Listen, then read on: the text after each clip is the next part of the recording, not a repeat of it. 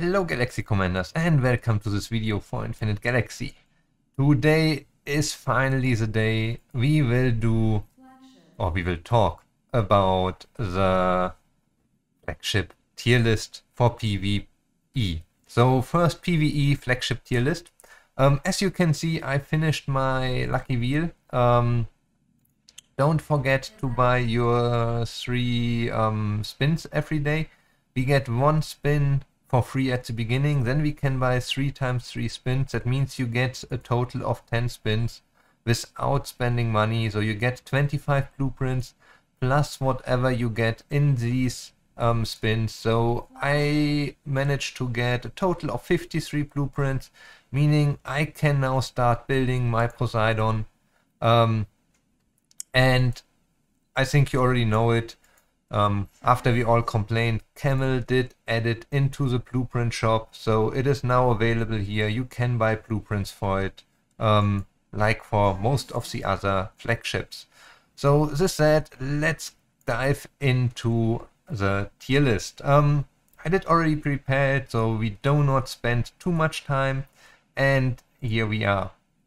So first of all, S tier for PvE, as you all already expected, is the Prometheus. The Prometheus is the best flagship available when we talk about PvE. Very quick disclaimer here. What did I do? Let's take a look at the flagships. And this is very different from my old flagship tier list. I did now take into consideration, first of all, that legendary flagships have a total of 5 slots. So all the values are calculated that all equipment slots are at the end unlocked, and you can use all of them. Second, that's also one of the reasons why I had to rework my tier list. We now have total warship attack on our first skill. It is not weapon based anymore. This is amazing. This is great. It allows us so much more flexibility when it comes to setting up our flagships, and I really love this. Also, when we just talk about what I love, did you notice a small symbol here on the bottom left? We now see directly which tier our flagship is and the number of stars we have. Great job, Camel. I really like this. Second thing I had to take into consideration is the awaken skill. We now can unlock an awaken skill, and this can give huge buffs for the Prometheus. Minus 40% total warship attack. This comes with, where do we have it? Attack for 5 seconds, and the cooldown is 12 seconds. So when the fight starts after 12 seconds, this effect takes place for 5 seconds. Then we do have another 12 seconds cooldown. So meaning after the first time it comes again every 17 seconds. So 5 out of 17 seconds this skill is active, and I had to take this into consideration. One thing that is very difficult to take into consideration are skills in special like this. Things where you only get a buff while your HP is higher than a certain percentage. With an old battle system where cruisers could stay behind frigates and honestly never got damaged, as long as there were frigates in the fight, you had this buff on nearly 100% of the time. So this was great. And it's a huge buff, up to 100% additional warship attack. This is really big. Now it depends very, very strongly how you build your fleet. If you put 70% mixed, let's say 15% frigates and 15% destroyers, these two, they will die very, very quickly if you attack anything that got a mixed fleet because of the new battle mechanics. And then the skill will be gone after maybe 3 or 4 seconds, and the total fight lasts maybe 30 seconds. So it's very important to keep in mind what kind of buffs you have and how you can use them. I assume now that 70% at the moment means that you have 70% of the time below. So for 30% this buff is on, for 70% of the time this buff is off. This should work quite okay in bigger groups when you do like fighting, if you have a full cruiser fleet, you have an alliance event, and this should work fine because everyone will bring some different fleets inside there. You will have frigates, you will have destroyers, so that should work. If you do fight for yourself alone, you have to keep in mind and make sure that you set up your fleet in a way that you do not drop immediately under the 70%. Okay, so that was already a long talk about how I do it or what I did there, but I think it's necessary that you understand this. So the Prometheus is top tier. It is the best flagship we have available there. Second tier, A tier, Cyclops, Artemis, Hades.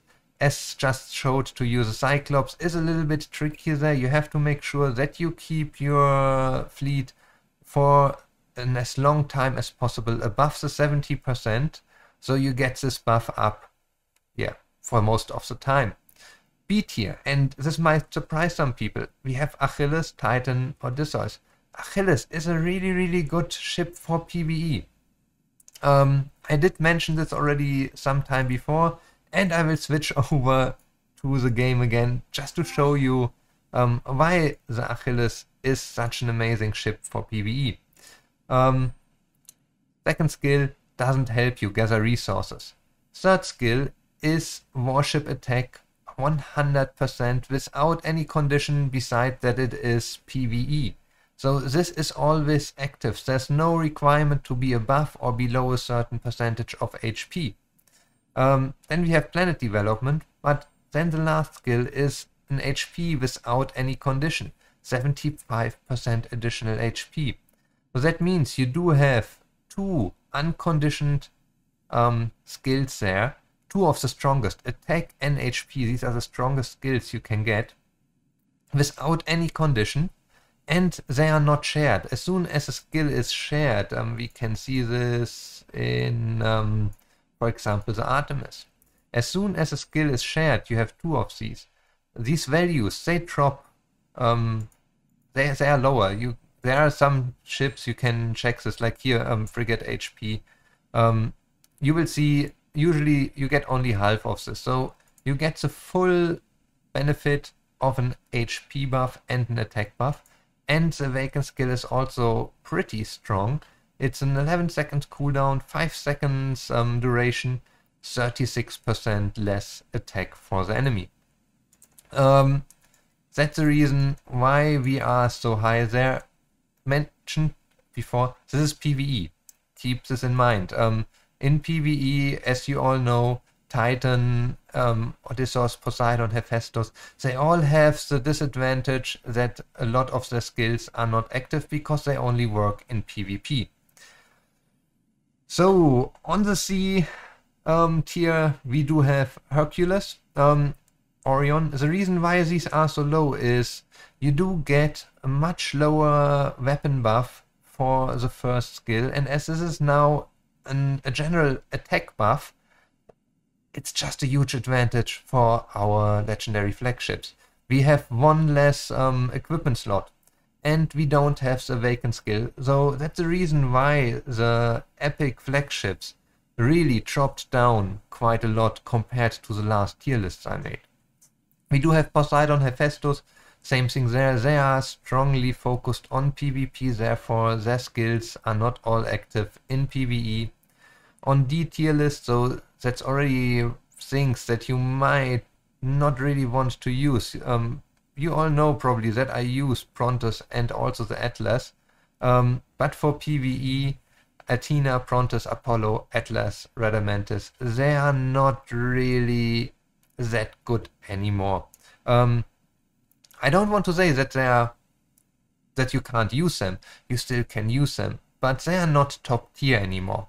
And the last ones that you don't want to use in PvE are Theseus, Nemesis. You never want to use a Nemesis anyhow. Jason, Peleus, and Argo. What else should I mention? Especially when we compare the top 3 here. We will also find these very high later in the PvP tier list.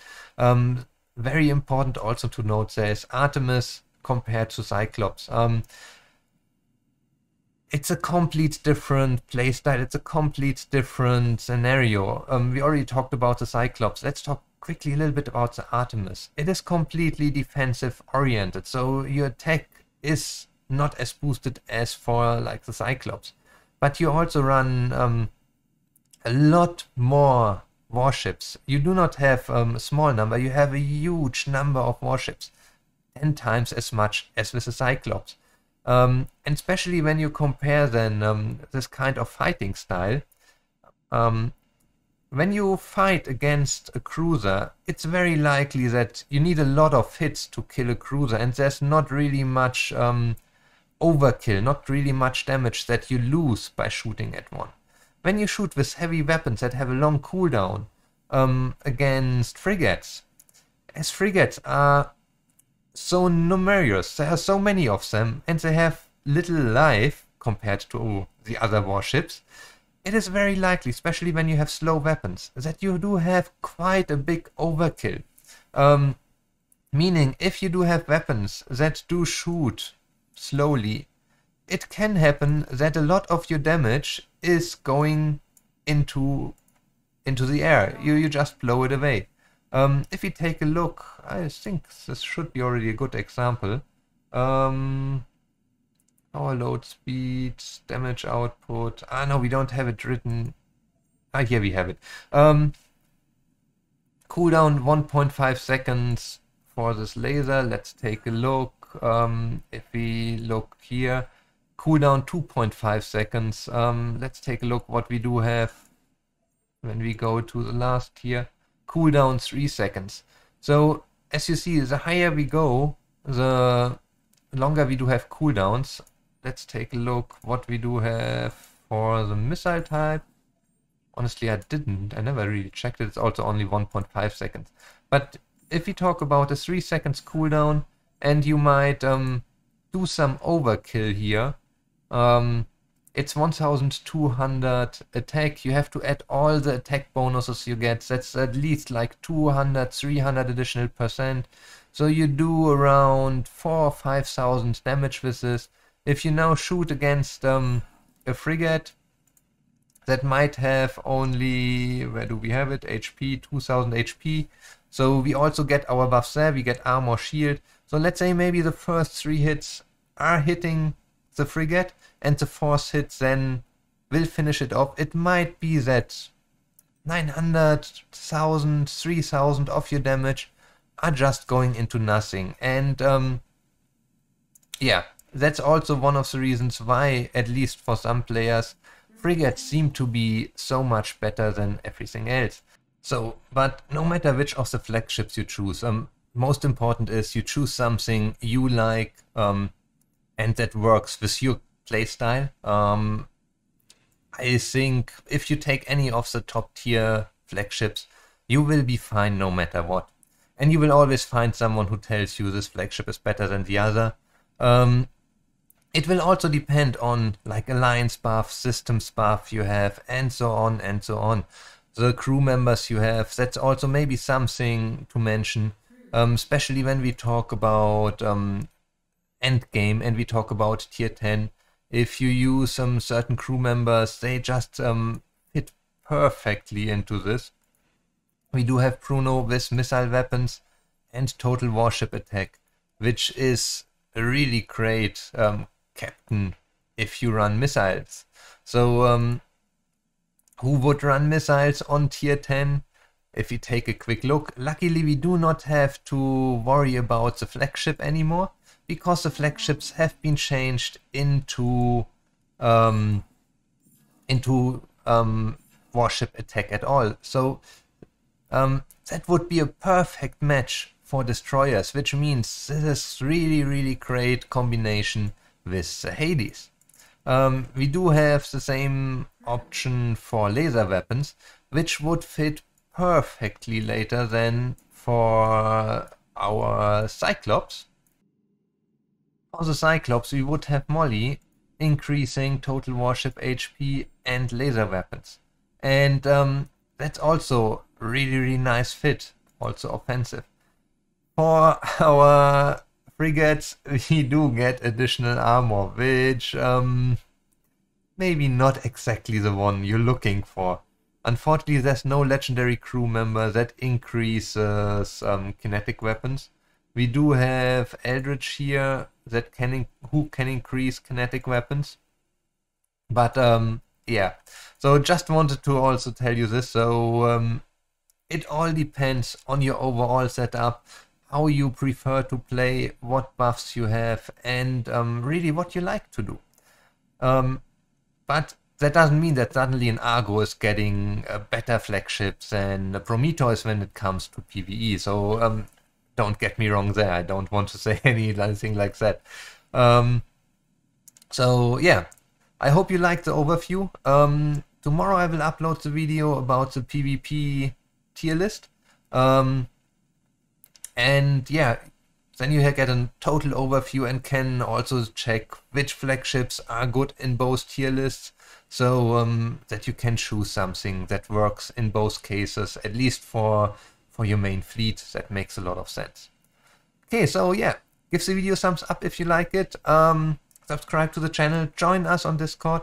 Don't forget to leave your comment in the video about tell me how to spend and the lucky crew recruit. That's a video with the 2 mollies on the thumbnail. You probably remember I am going to spend some money there based on the comments you are leaving me. And yes, and I see you all on the next video again.